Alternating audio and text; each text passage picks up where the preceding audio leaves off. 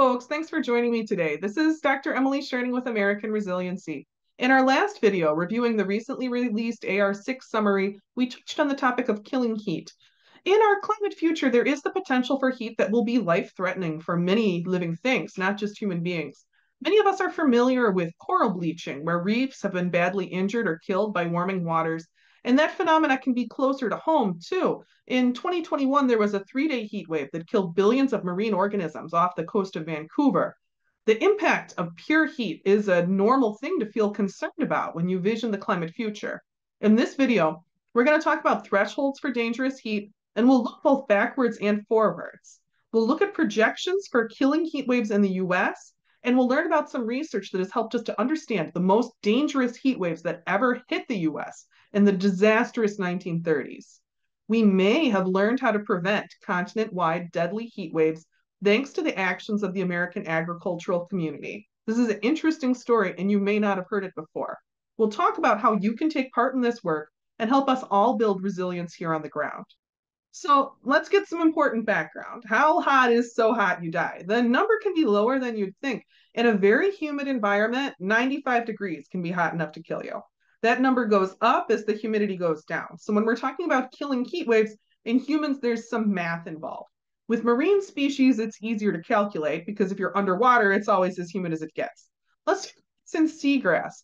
That's a foundational organism for many coastal ecosystems, particularly here in the US off the coast of Florida.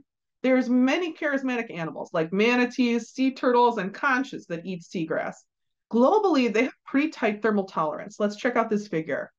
So this is a study from a biology paper that was looking at the upper thermal limit in degrees C of seagrass. And we can see that some of them that live like by Antarctica, it's kind of low.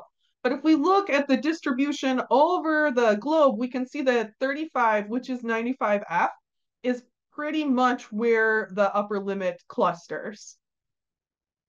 So that number, 95 degrees, it's not that high, but it's really important to remember. And I think it helps us understand why we seem to hear more about marine heat death than heat death on land. The temperature for killing heat is lowest when we're in highest humidity conditions, and you can't get higher humidity than being underwater.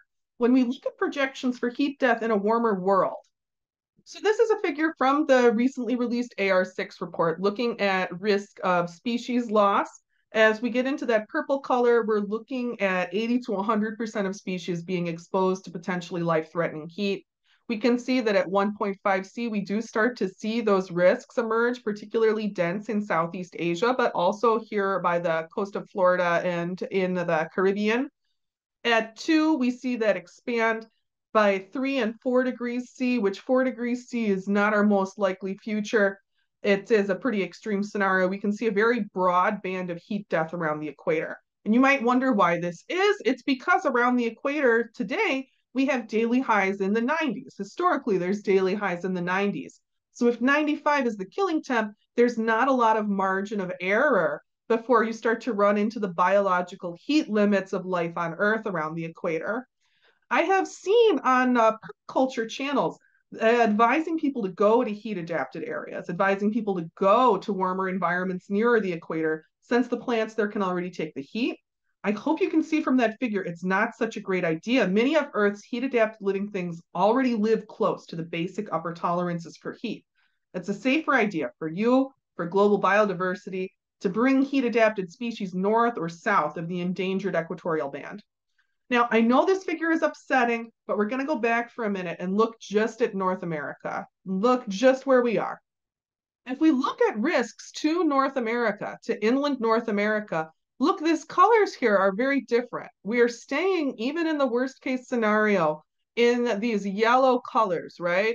Where it looks to me like we stay, even in the worst case scenario, at heat exposure related death under 20% of species.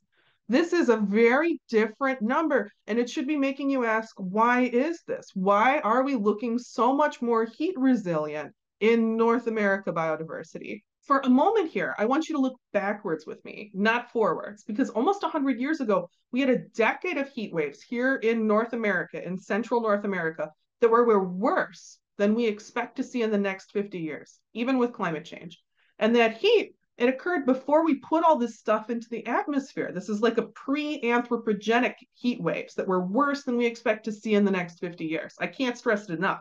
We're living in a landscape where living things have already had to survive tremendous heat challenges, and we have living memory of our most recent heat crucible. Let's talk about the 1930s. So in the 1930s, everything sucked so much. These are the records from the National Weather Service set in July of 1936. You can see in Iowa, many places measured at 110 or above. Anyone who's been to Decorah can see that this is like horrifying. They normally have like an 85-degree summer. And up in Wisconsin, the temperatures were extremely high, well over 105 degrees, even up into Minnesota. This is the worst heat recorded then or since in these heat waves in the 1930s. And the 1930s were terrible. I mean, they knocked my family off our land and millions of other families. My great grandmother, she talked about the horrors of this time for the rest of her life. But let's look with another perspective, like not a horror perspective, but with an eye towards what survived. Let's go check out Medford, Wisconsin, which for those of you who have been kind of following along, you're going to see that we're in familiar territory here with Medford, Wisconsin. We can see the Menominee Reservation. We can see Rhinelander. So you know that we're up at the southern edge of this great band of forest in Wisconsin. We know that we're in an area that really has a quite good outlook for both RCP 4.5 and 8.5 future. And yet we're looking in the historic memory of a heat wave that got this place up to like 104 degrees. And what happened? I mean, look around here. Look at all these trees. Do you think all of these trees are less than 90 years old? I don't think so. They look pretty big to me. And they look like they want to live here anywhere that people aren't actively cutting them down. When you're looking at those trees there on the map, you are looking at organisms that survived these heat waves. This ecosystem that we were looking at there on the map, it has endured enormous heat stress, and it was tough enough. It took that hit of the 1930s and it kept going. Those trees are living things that we are able to go and look at today that have handled the heat, and we're not even talking about the plains yet. I mean, if you get out into Iowa, if you get out into native plants on the plains, once those plants have a chance to get their roots in, they're basically indestructible. You know, we don't think of ourselves like this, but in the central US and the inland US, our landscape is powerfully heat resilient. The real question isn't so much why the 1930s were so terrible, but why doesn't it keep happening? As the world has gotten warmer since the 30s, why isn't that happening all the time? And the answer here is very interesting. It appears to be related to soil.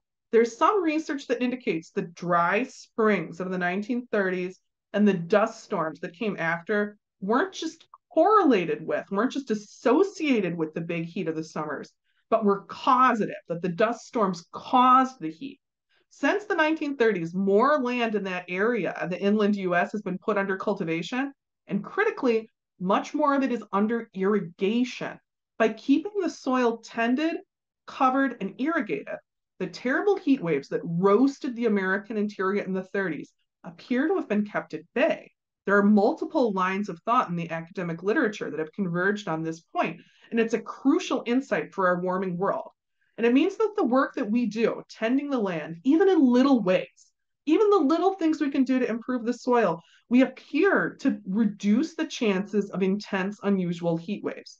Even as the world has warmed, we appear to have done it. And we all know irrigation can be abused. Groundwater can be abused, but there is a potential for healthy, sustainable draw on groundwater systems. Looking at our past here, looking almost 100 years into the past, we do see some inspiration that helps us move into our warmer future.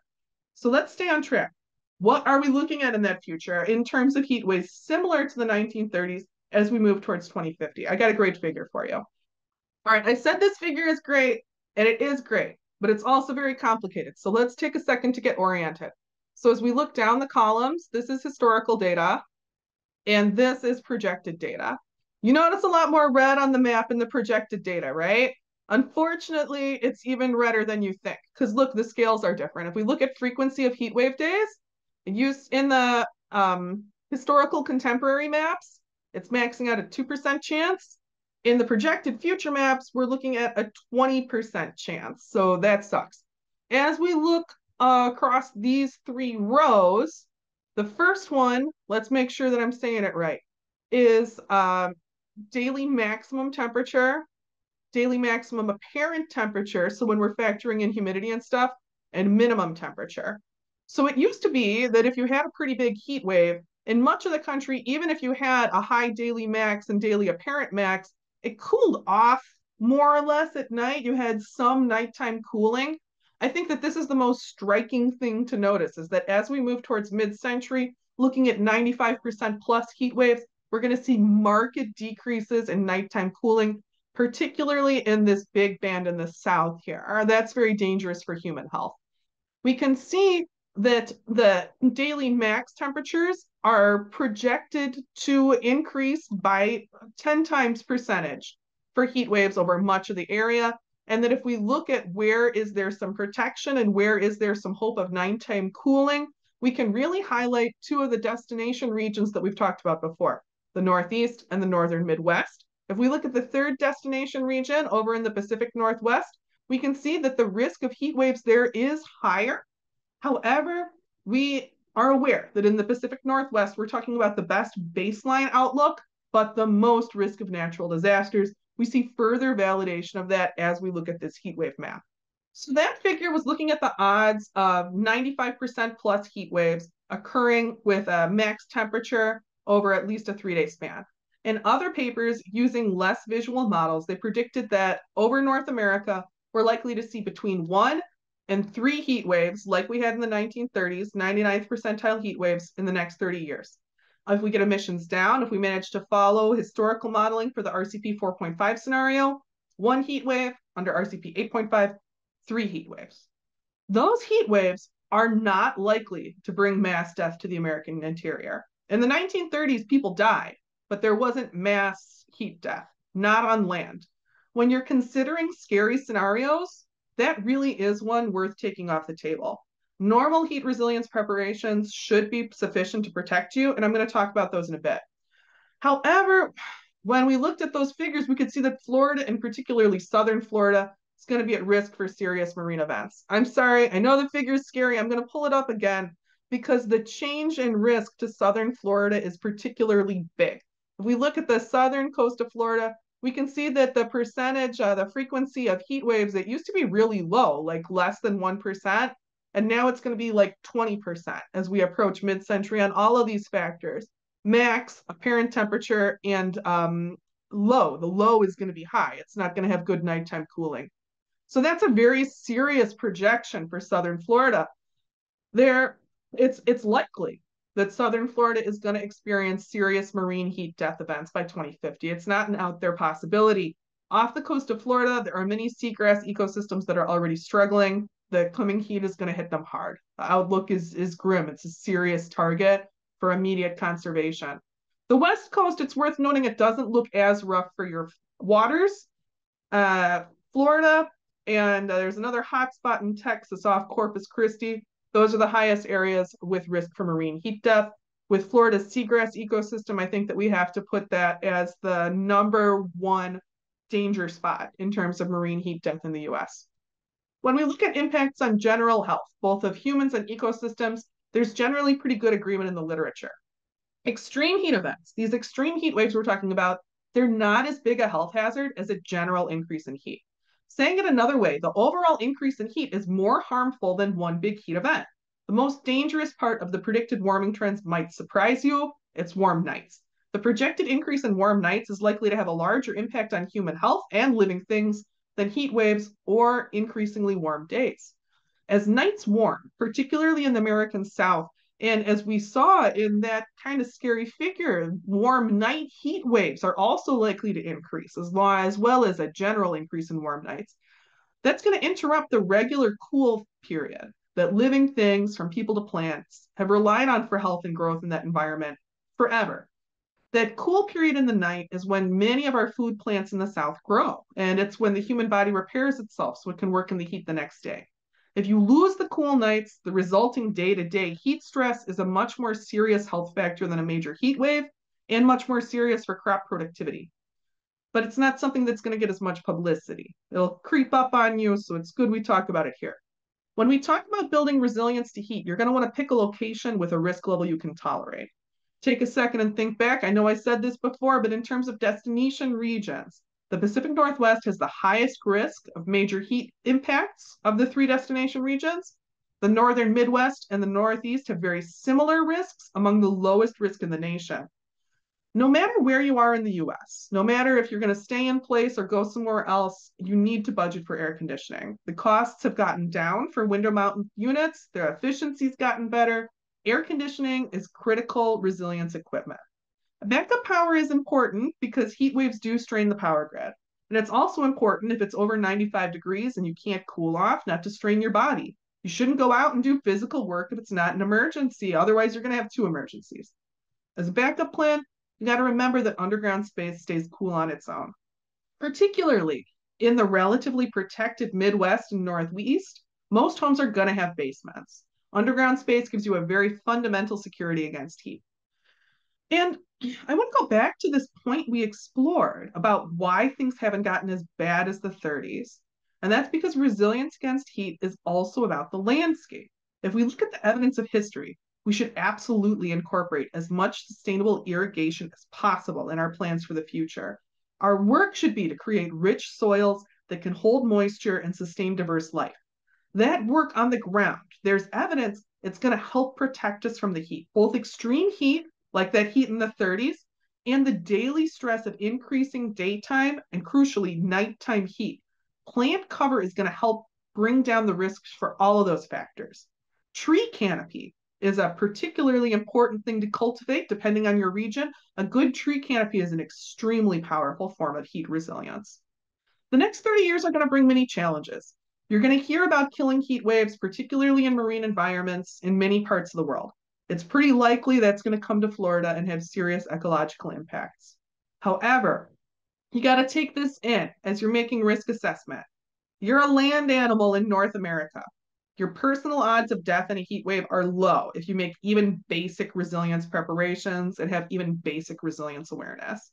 For more serious and wide-scale resilience against heat, we got work to do. We need to nurture exactly the kind of rich, biodiverse, food-bearing ecosystems that interest so many of us. They're protective for living things in so many ways, including heat buffering. The reason we haven't had heat waves like the 30s, according to theories in several branches of the academic literature, is that there's so much more land under irrigation. Irrigation can be a sustainable path forward if we monitor and use groundwater wisely. It's going to be so important. The gardens, the food forests, the landscapes we start designing today, they have real power. They're going to make a real difference. When we look at the 30s, look backwards, it's a time when the land was very roughly used, when we had many agricultural practices that just broke the land. And we haven't gotten where we need to be. I know that, but it used to be worse. The ways that the agricultural community has learned and improved, it's changed the outlook for America already. It's probably why the 30s haven't repeated. We can keep learning more and doing better. When it comes to heat, our work on the ground matters profoundly. We know this because when we learn our history, we can see that work already has impacted us tremendously and for the better. We're facing serious challenges, but there is hope and we're not helpless. Let's get ready.